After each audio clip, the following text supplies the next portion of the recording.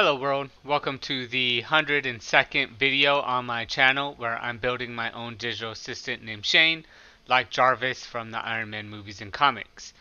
My channel isn't meant to be a tutorial channel, but I do like to show real uses for Python automation and other codes. So in today's video, we'll be looking at what I think is a real example on how to use BeautifulSoup to automate gathering data from a website and updating that data or updating an access database. So that seems like a very realistic thing that you'd be asked to do. So imagine you're working for a company that gets it comes to a city and gets all the local info and then uses that to create data-driven models or make economic decisions. And so I am just an employee in this company that gets data. So let's just imagine we're doing what most computer people do, or desk pilots as we called them in the Air Force do when we're not working on a task, and that's surfing Facebook. Alright, and now let's imagine we get an email. Alright, so Brandon, that's me. My boss knows I'm super busy, but I'm the smartest and most ridiculously good-looking employee they have. So we're building an access database of all the political people in the local area.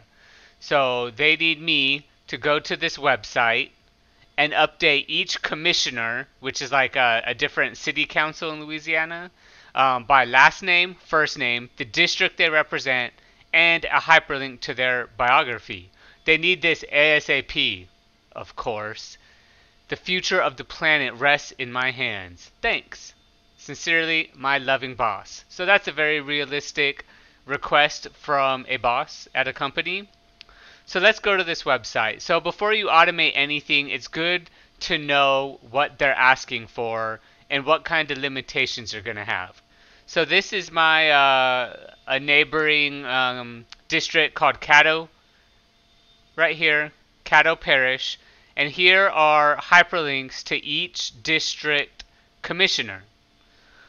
So what they want is the last name, the first name, the district they recommend, and then this URL. If you look in the lower left down here, you'll see that there is a URL.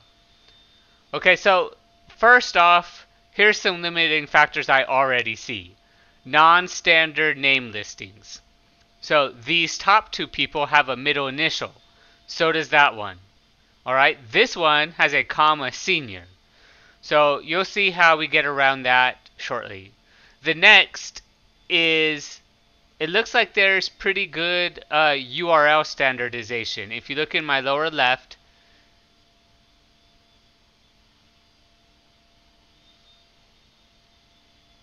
alright, so that's pretty good. So next, what you do before you use BeautifulSoup or Selenium is you're going to right click inspect, and it's going to open this up real quick.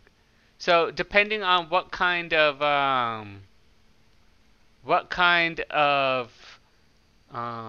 website it is, you might want to just do inspect one more time. Okay, so where we are right now is right here, this class. Nav main item space secondary nav item, and in that it has a link to the URL, but as you notice, it's not a complete link, right? So caddo.org / caddo.org is not on there, so we'll have to address that. And then next it has district 1 space this little slash or hyphen slash and then the text of their name. So that's great, we can work with that. So what we're going to do is first we're going to import requests. Then from BS4, so you'll need to pip install BS4 to get BeautifulSoup. And then you'll need to pip install PYODBC. And that's how we'll be working with our access database.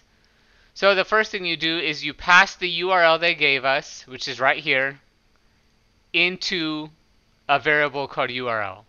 Then you create a text, and I call it HTML underscore text equals requests dot get.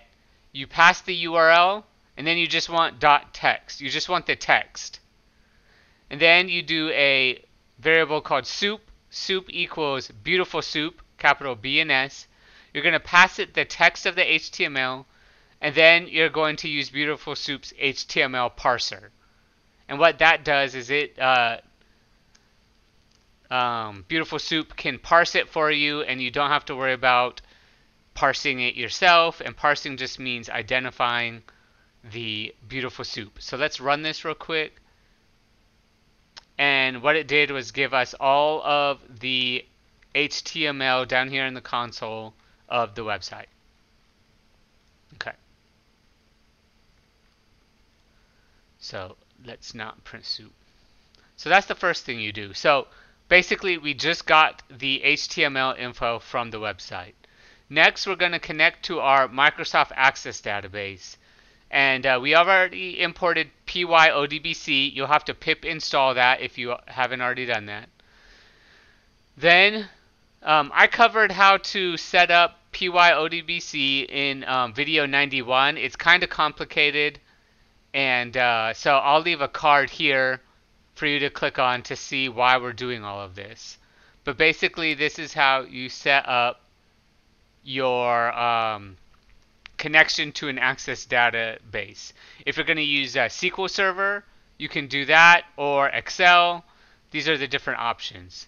So first we're going to create a connection using pyodbc.connect. Then we're passing it this driver up here. And then we're saying that the file path, so this is the actual database here. So this is the database. I called it video 102. All right. Then we're going to do a cursor equals connection.cursor. So to show you what our database looks like, so I have this table called commissioners, right? And then I'm going to pass it the last name, first name, district, and the biography URL. That's exactly what our boss asked us to do in the email. Last name, first name, district, and a hyperlink to their biography.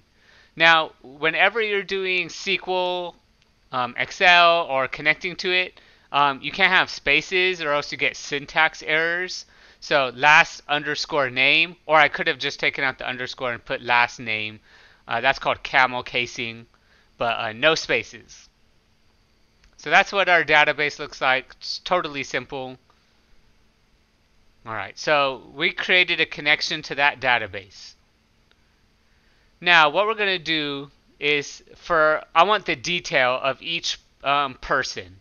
So for detail in soup, which is what we defined here, dot find all. So I want it to find an A, right? Your thing starts with A, and the class called nav main item secondary nav item. So that's what this is right here. Now this is a good website and it has an easy name. So you can just right click on this, go to copy, and or not. So for classes you could just copy this one right here. So it starts with A. So I want to find everything that starts with A, and I want it to find the class right here. So you could just copy and paste here and right there. So if we were to copy and paste that, and to do the syntax of Beautiful Soup, you would just change it to an underscore, and that's what it looks like. So for everything that starts with A in this class, I want you to get the text details, right? I want all of this in a text. So text details equals detail.text. So what it's doing is it's getting all of this information right here. District 1 all the way to Todd Hopkins. So that's the text. All right, and then I want to separate it. So I want you to separate the details and split it by this. So what does that mean? So print separated details. I can't spell. So let's see what that is doing right now. Okay, so what it did was district 1, then it split it at its hyphen, and then the name. Right? That's all this dot split method is. Okay? So now I have a list of 2 items. This is item 0, This is item 1. So in that, I want just the district. So district will equal separated details, the 0th index, which is right here. It's the first item in our list. So right now, this district just says district 1, district 2, 3, 4. Okay? And so like we discussed when we checked out the website, the naming conventions are not standard. Some have middle names and some don't, and one has an SR dot. So how do we get that? Well, one thing is common is everybody's first name is here. So what we're going to do is we're going to say the full name is the separated details of this first one dot split. Right? So we're going to split it again. So let's look at what full name looks like when it is split.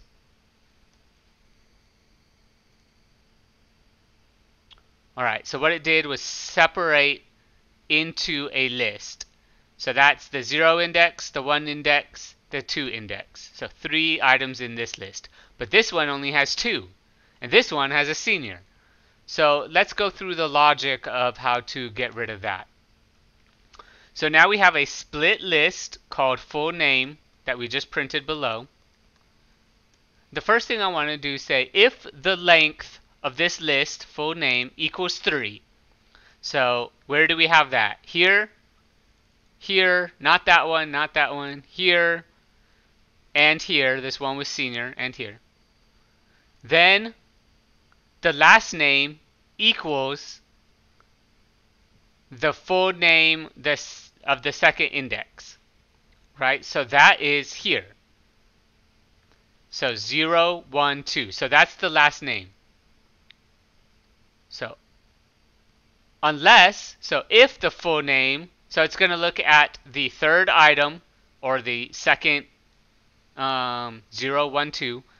So the third item, and it's going to say, great, if the length is that big, this will be your last name, right? Now notice that the length is real numbers, the index is by index numbers. Don't ask me why Python is like that. So, but if that third item is a senior, in this case this person, then the last name will be this one right here. And I want to strip this comma. So if we look at the website, there's a comma attached to this last name, and I don't want that.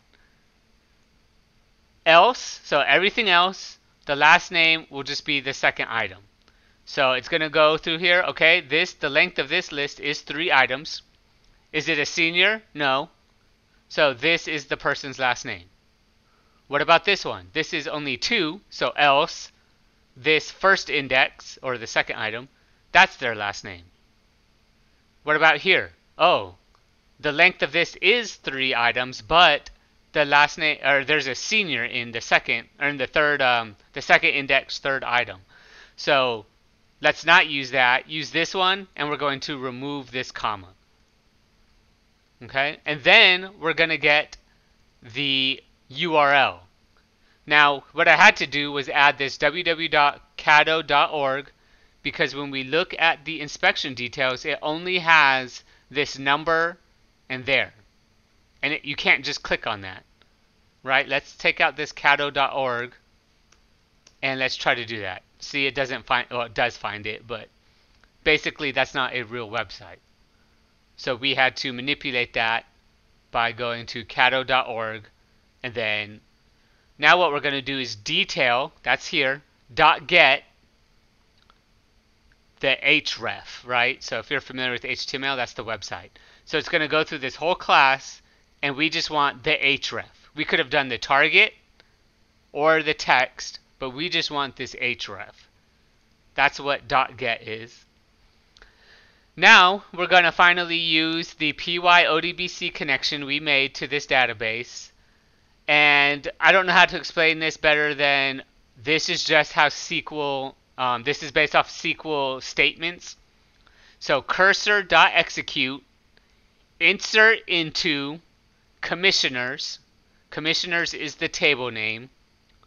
The column name is last name, first name, district, bio URL. So insert into this table name these column names. Where are we going to pass into those? The values. Now, we could just do this. Let's say test, and it will write in test. Well, my thing is wrong now. I'd have to do it like this. Like that, and it will do tests, but we don't want that. So you can manually put in strings in there. But what we want is the values are question mark, question mark, question mark, question mark. And then that tells the SQL statement to look farther into the code and find the variables we want. So the first thing we want is last name, right? That we got that through this logic. Then the first name, which is the 0th or first item in our list. Then the district we did at the top, which is the separated details, and that's the 0th column of that list. And then the URL of the bio, which is this string right here, cattle.org plus detail.get. Then I put a print database outside of this for loop to tell us that we're done, and we can go back to searching our Facebook. So video 102. Alright, so let's look in this table. See, there's nothing in here. Now hopefully I didn't edit this while making this video and it works again. Okay. Alright, it tells me that my database is updated. So let's go to video 102. Look at our commissioners, and there we go. So Hopkins Todd District 1, and then this is the full URL right here. So let's check if that's accurate. District 1, Todd Hopkins, and here's the URL. Okay. Kenneth Epperson without the senior. District 12, here's the URL. And let's check if that's right. District 12, Kenneth Epperson without the senior. Now let's click on this. I don't think you can click on it in... There we go.